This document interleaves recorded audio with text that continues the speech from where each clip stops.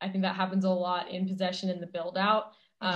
The most is when you realize this isn't working. Why isn't it working? This isn't working. Why isn't it working? But, you know, especially if you're under pressure, you revert back to what you're most comfortable with. And so I think you have to actively recognize, okay, well, this is what I have to do or try to do the next time I get the ball. And a lot of times in possession, especially if they're high pressing, it's hard to sort of lean into the pressure a little bit and know that the option is going to be somewhere else, even though you feel like you're getting cut off. Okay, what's their trigger to press? You know, which way are they pressing? You know, where do they want us to play the ball? Because a lot of times you will find the open player and it's not working because that's what they want you to do.